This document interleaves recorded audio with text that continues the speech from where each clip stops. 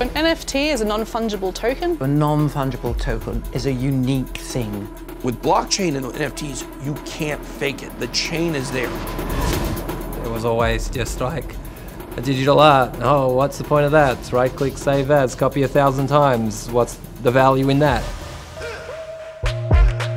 Now we're seeing music NFTs, we're seeing digital fashion NFTs, we're seeing movie NFTs, so kind of everything is being NFT'd right now.